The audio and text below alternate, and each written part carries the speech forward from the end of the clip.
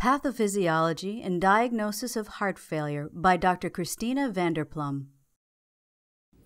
Hello, my name is Dr. Christina VanderPluym, and I am the Director of the Ventricular Assist Device Program in the Heart Transplant and Heart Function Program at Boston Children's Hospital. And today I'm going to discuss heart failure in children. In this two-part series, we're going to first start with the pathophysiology and diagnosis of heart failure in infants and children. We're going to start with the causes of heart failure in infants and children. We're going to follow with the classification and staging, then look at the clinical manifestations of heart failure in infants and children, and finally end with a diagnosis, which consists of the initial evaluation followed by further evaluation. Causes of heart failure. So there are three main causes of heart failure in infants and children, starting with ventricular pump dysfunction, otherwise known as systolic dysfunction. So when we consider the heart with two ventricles, or even with some of the complex congenital anatomies with only single ventricles, the heart functionally is a pump. And if the pump has any dysfunction, then you're going to have a decrease in cardiac output, as well as sequelae of backup of all that pressure that results in pulmonary and systemic venous congestion. Another cause of heart failure in infants and children is volume overload, and this can occur in the setting of both preserved ventricular function as well as in settings of ventricular dysfunction. This is otherwise known as increased preload, when there's just an additional amount of volume within the heart, and these have physiological consequences of backing up of this fluid into both the lungs as well as your systemic venous circulation as well. The last is pressure overload, and this can occur once again in the setting of preserved ventricular function or in the setting of ventricular dysfunction. This is otherwise known as increased afterload, or increased pressure that the heart must work against. So starting with ventricular pump dysfunction, we categorize it into both structurally normal hearts and then congenital abnormality of hearts. So in considering structurally normal hearts, we have cardiomyopathies, of which there's dilated, hypertrophic, restrictive, non-compaction, and arrhythmogenic right ventricular dysplasia. Now, these different types of cardiomyopathies just describe the appearance of the heart. Dilated cardiomyopathies are those where the heart itself is dilated and enlarged. Generally, the wall of the ventricle is thinned out, and associated with the dilation of the ventricle, you get stretching of the annulus, resulting in either tricuspid or mitral regurgitation, which further exacerbates the dilation and the dysfunction.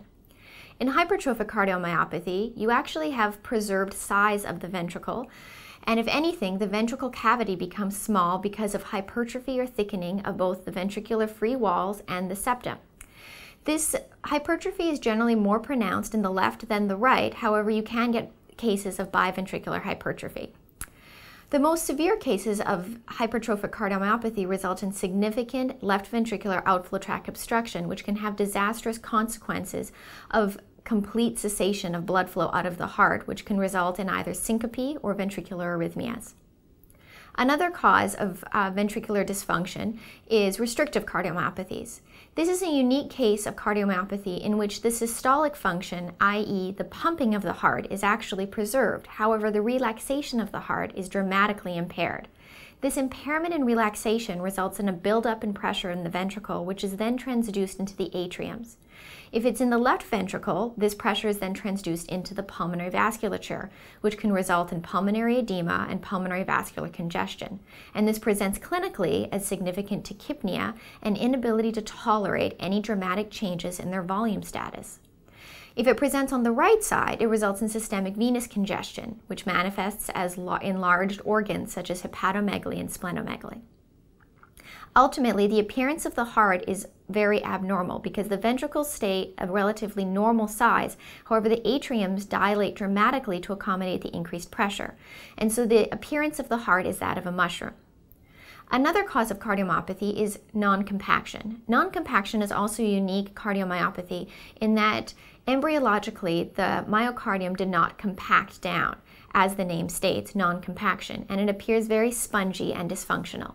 It's a spectrum of a disorder in which there are certain cases that are dramatic and very severe, where the ventricle itself is completely disorganized, versus more subtle cases where it just appears more spongy with increased trabeculations. And lastly, arrhythmogenic right ventricular dysplasia is a type of cardiomyopathy that more than often affects the right ventricle, with a pronounced arrhythmia, a ventricular arrhythmia of the right ventricle. There are also acquired causes of ventricular dysfunction, myocarditis being the most common. Myocarditis is an infection and inflammation of the myocardium, as the name states. It can be either due to viral, bacterial, or rheumatological abnormalities. There are also certain immunological features that play a role in myocarditis. And then there are arrhythmogenic causes. So persistent arrhythmias, such as ventricular or supraventricular arrhythmias, can cause abnormalities and dysfunction of the myocardium that persist even after cessation of the arrhythmia. And then there's ventricular pump dysfunction with congenital heart disease. There are a multitude of complex congenital heart diseases in which the myocardium itself may be dysfunctional. There are also complex congenital heart disease that have undergone surgical repairs or palliations, and following these palliations and repairs, there may be induced dysfunction secondary to the repair itself or due to the cardiopulmonary bypass. Now, as many children are getting palliated with even more and more complex anatomy, we are seeing children who are growing up with single ventricle circulations who have undergone a multitude of different surgeries, who later in life also can develop ventricular dysfunction. The second cause of heart failure in infants and children can be attributed to volume overload, i.e. increased preload. And this occurs primarily in two situations of congenital heart disease. First, left to right shunting. There are a multitude of different anatomical defects that can result in left to right shunting. Large ventricular septal defects, patent ductus arteriosus, large atrial septal defects, aortopulmonary windows, atrioventricular septal defects, and single ventricle circulation with unobstructed pulmonary blood flow will all result in increased volume load to the ventricle. In these circumstances, the ventricle must accommodate this increased volume by increasing its ability to squeeze, or its systolic function. It also increases its systolic function through increasing its heart rate. This results in tachycardia.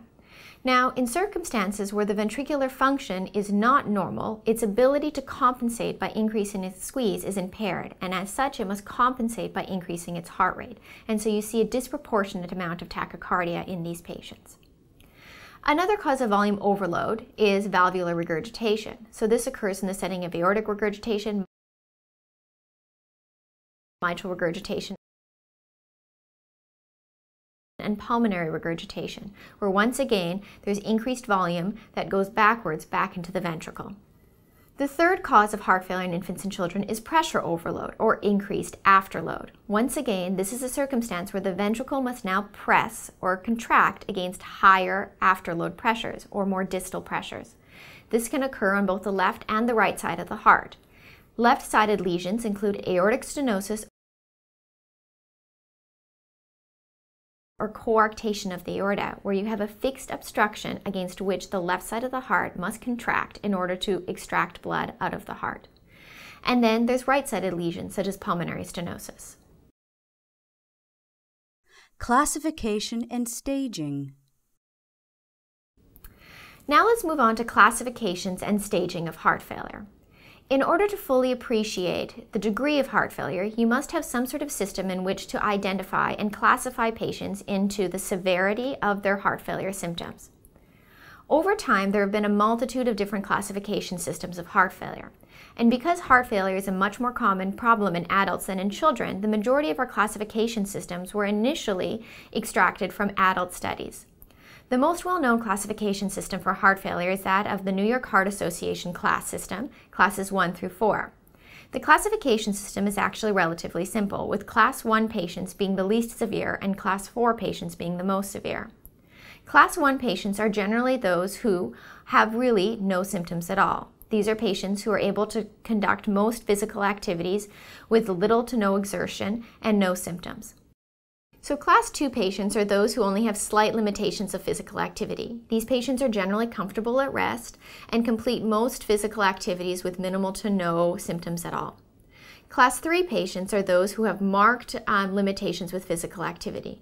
These are patients who are comfortable at rest. However, less than ordinary activity will cause symptoms of fatigue, palpitation, shortness of breath, or anginal pain. Now, class 4 patients are the most severe. These are patients who have symptoms that may be present even at rest and that their symptoms are aggravated with even minimal activity. These types of patients generally require more advanced cardiac therapies, such as IV medications, including diuretics and inotropes, and these are patients who we may consider even for heart transplantation or mechanical circulatory support. Because children require a different classification, the Ross classification was created. This classification primarily was used for infants and small children who cannot exhibit their symptoms as clearly as adults. Once again, similar to the New York Heart Association class system, Class 1 are the least severe patients and Class 4 are the most severe patients. Class 1 patients would be asymptomatic. Class 2 patients may have mild symptoms such as shortness of breath or diaphoresis with feeding, but would otherwise be comfortable at rest. Older children may also have shortness of breath when they're doing some mild activities. Class 3 patients may have marked tachypnea or diaphoresis with feeding in small children. They also may have prolonged feeding times and an inability to grow with failure to thrive. Older children may exhibit symptoms of marked shortness of breath on exertion with activity. And Class 4 patients, similar to the New York Heart Association classification, will have marked symptoms even at rest, such as tachypnea, shortness of breath, on exertion, and in infants and small children with feeding. Another way to look at heart failure is in stages.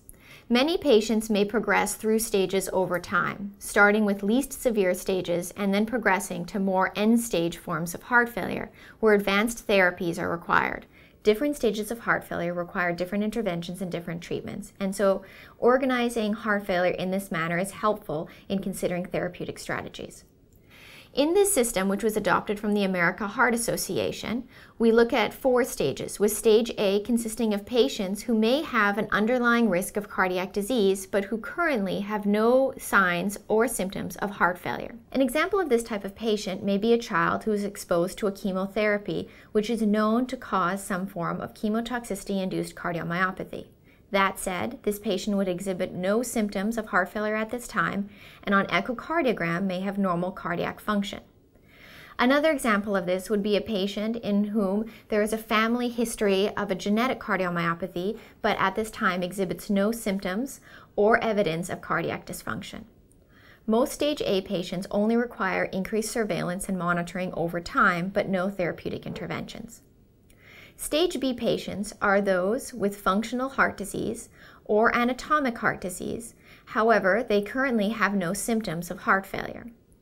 Some of these patients may have a decrease in their ventricular function. However, they exhibit no signs or symptoms of heart failure as evidenced by normal vital signs and a normal growth velocity.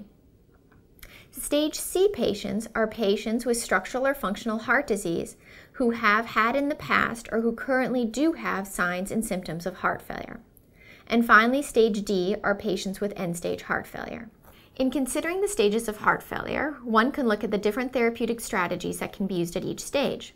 For stage A, these are patients who have potential exposure or increased risk of heart disease, but who have currently no evidence of ventricular dysfunction or signs and symptoms of heart failure. These patients would only warrant increased surveillance and observation over time, but no actual therapies.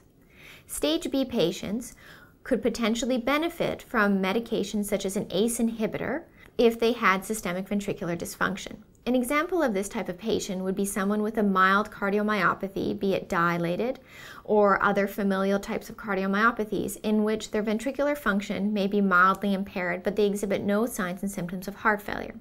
The role of an ACE inhibitor is to decrease the afterload such that the heart must work less and consume less oxygen in order to push against those afterload pressures. The goal of this would be to prevent maladaptive fibrosis, as well as other maladaptive sympathetic activation that occur in more advanced forms of heart failure. Stage C patients may require more medications. This is because these patients not only exhibit functional or anatomic heart disease, but they also have symptoms. Some of these medications could include ACE inhibitors, aldosterone antagonists, and beta blockers for the positive benefits of reverse remodeling, but also low-dose digoxin and diuretics for symptomatic relief. And lastly, stage D patients are those with end-stage heart failure, who not only have significant functional heart disease, but who are symptomatic due to that heart disease. These patients need not only medical therapy, but may go on to require more invasive therapies such as positive pressure ventilation, mechanical circulatory support, and even heart transplantation. Clinical manifestations. Now let's move on to the clinical manifestations of heart failure. Heart failure can present in a variety of different ways, and since we're considering infants all the way up to adolescents, its presentation can be very variable. The most important thing to start with in considering the clinical manifestation is the history. You may get a very varied history depending on the age of the patient, and it's important to ask specific questions that are age appropriate for the patient. In infants, a common presentation of heart failure is tachypnea, poor feeding, and diaphoresis. Their inability to feed adequately results in poor weight gain, and as such, many of these patients present with failure to thrive and cachexia. In younger children, their presentation can be very variable, and at many times heart failure is mistaken for either a viral syndrome or for asthma. Signs and symptoms can include malaise, fatigue, vomiting, GI pain, and recurrent cough. In older children, once again, many symptoms of heart failure can be mistaken for viral symptoms or for asthma. They usually present with exercise intolerance, abdominal pain, recurrent vomiting, wheezing, cough, edema, and palpitations. The physical exam is also a very important aspect of identifying heart failure and trying to stage its severity. Signs can include tachycardia, tachypnea, diminished pulses such as cool extremities that can appear mottled, and hypotension. On cardiac auscultation, you may also hear an S3, otherwise known as a gallop, which is secondary to volume and pressure overload.